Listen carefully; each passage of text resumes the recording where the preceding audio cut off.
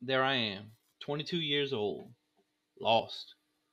It's past midnight, and I'm hiding in a random apartment complex on some stranger's back porch. It's too dark to see. I feel the liquid with my fingertips, so I know that I'm cut and I'm bleeding all over. There's no pain because I'm tripping my face off on acid. I'm listening for police sirens, hoping whoever lives here doesn't decide to come out back for a smoke. How do things get so fucked up? I wasn't always like this. I had a pretty normal childhood, didn't I? I spent a lot of time alone as a child. I still played with other kids in the neighborhood when I could, but when they weren't around, I quickly discovered the joy in losing myself in my own imagination without the distraction of others. All I needed was a stick.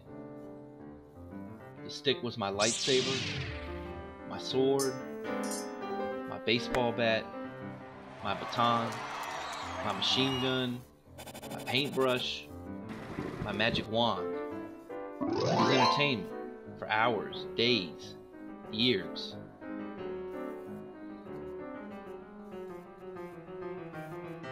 I grew up in the suburbs, the equivalent to a cubicle job in an office building.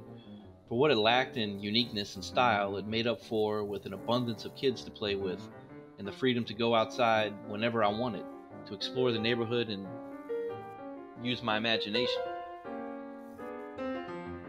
My dad was a cop, my mom was a nurse, two kids, my sister and I, and a dog. Woof woof.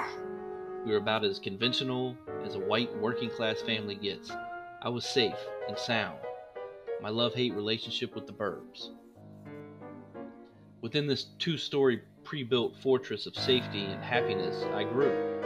As a very young lad, I compiled an impressive booger collection on the wall next to my bed, my love for abstract art already blossoming. This was way before Stimpy made it cool with his nose goblin collection. The woods were an important part of the landscape in my neighborhood. My friends and I would travel its trails daily, a relatively intricate system of pathways developed over the years. We knew the shortcut to everyone's house through the woods. We knew the route so well we would regularly navigate our way between them in the darkness of the night without issue. We discovered different ponds and creeks and named them. One in particular, called Frog Pond, was our go-to spot to catch crawfish. I would disappear into the woods all day and come home at night. People don't offer their children as much freedom anymore, and I'm guilty of it too. The abundance of horror stories from the media mixed with an explosion of incredible technology has locked us inside. When I was very young, my parents told me that they never had to put me to sleep. I would just hop on my hobby horse and ride the night away. When the squeaky springs began to slow down, they would run into my room to catch me before I hit the floor.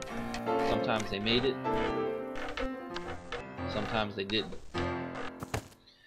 When I was 5, the movie Ghostbusters hit the theaters. I was a big fan.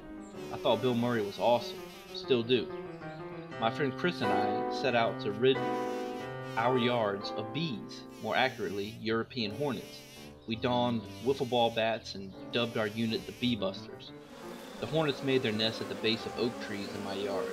We'd catch them coming in and out in a high-stakes version of whack-a-mole.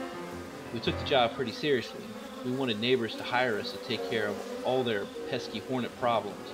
Our ultimate goal was to make the newspaper. Headline reads, "Two local kids make neighborhood a safer place via animal cruelty." While initially my curiosity with nature was expressed through violence, it would later manifest itself into a deep appreciation for wildlife and nature in general. But at 5 years old, I was busting hornets' asses. By the end of the summer, dead hornets were littered all over the lawn. Even my dad was impressed.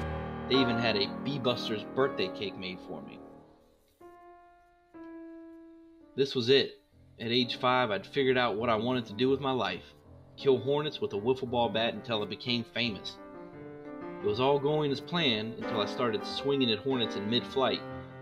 One sting on my forehead and my Bee Buster dreams faded away. Those hornets pack a punch.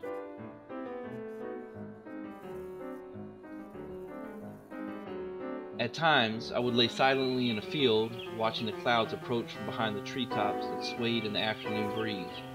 I'd close my eyes, and when I opened them, the sky had changed. The wind would push the clouds so quickly overhead that each time I shut my eyes and opened them, new patterns had emerged.